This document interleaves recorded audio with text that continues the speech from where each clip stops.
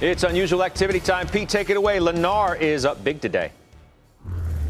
Yeah, it's going right along with D.H. Horton. It absolutely crushed their numbers, and take a look at what that stock's doing. But Lennar, the 72.5 strike calls, going all the way out to May, Scott. They bought about 2,500 of these for an average price of about $9. Stock's already run up $2 since they started buying those earlier today. I got a second one for you as well in GM. Now, GM, again, they're going out in time. They're actually buying the March 55 calls here in GM. So that's going to be a pretty interesting move. But the March 55 strike calls, 7,500 of those trading for about 55 cents. So people expecting to see both these old type names to start skyrocketing to the upside, but they're getting a little bit of time. Hey, well, Jim Lebenthal and Steve Weiss have been looking for that, especially Jimmy Lebenthal.